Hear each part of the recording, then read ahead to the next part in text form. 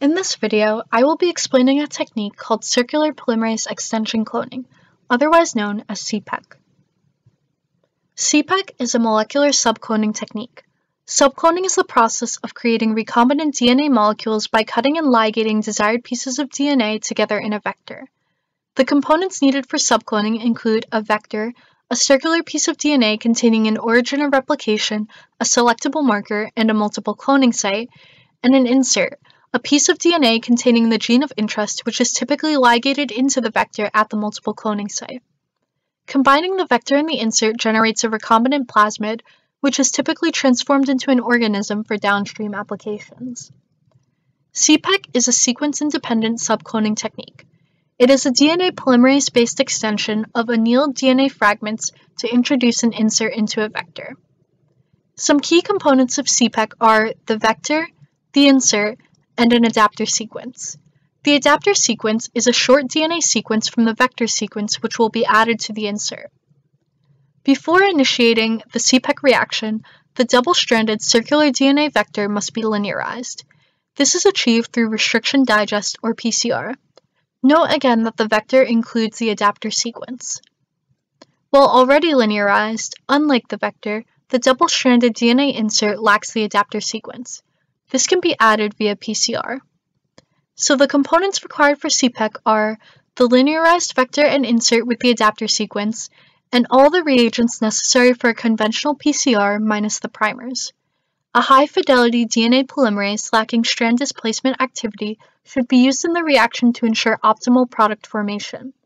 Although this setup resembles a standard PCR, CPEC is not a DNA amplification technique. As in a standard PCR, however, there are three steps: denaturation, annealing, and extension. During denaturation, the double-stranded vector and insert DNA are melted at a high temperature to produce single-stranded templates. In the annealing step, the purpose of the adapter sequence becomes clear. It provides a region of homology between the vector and the insert at which they can anneal to each other. As is illustrated here, it is possible to create multiple different recombinant plasmids in the same CPEC reaction by using varying DNA inserts.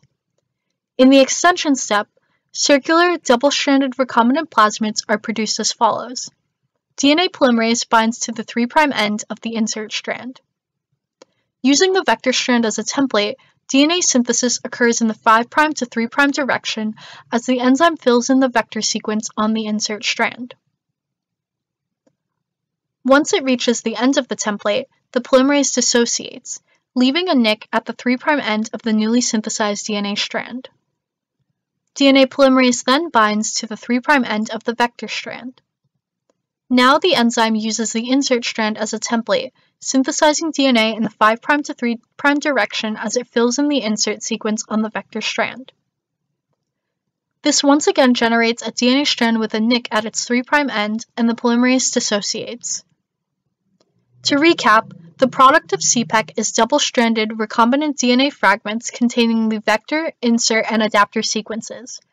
These products are circular, being held together by the complementarity of the overlapping region between the two nicks. The DNA can then be transformed into competent cells, and the nicks will be repaired in vivo by the action of intracellular ligases.